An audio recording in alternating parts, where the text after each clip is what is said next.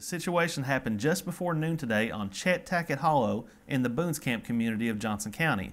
According to a statement from the Johnson County Sheriff's Office, a 911 caller reported that 36-year-old Andrew Dusty Harless of Boones Camp forced his way into a residence and assaulted another man. The caller said he believed Harless was, quote, high on meth, end quote, during the attack. Harless allegedly struck the alleged victim in the head, resulting in a laceration. The statement said Johnson County Sheriff's Deputy Terry Tussey arrived at the scene and found Harless lying unresponsive on the blacktop after being chased down the road by two of his own family members who were concerned he may overdose. Harless was examined by EMS and was eventually pronounced dead at the scene. Harless had been under indictment by the Johnson County Sheriff's Office for manufacturing methamphetamine and had fled multiple attempts by law enforcement to arrest him. The statement from the Johnson County Sheriff's Office said Harless's alleged victim was examined but did not seek immediate treatment.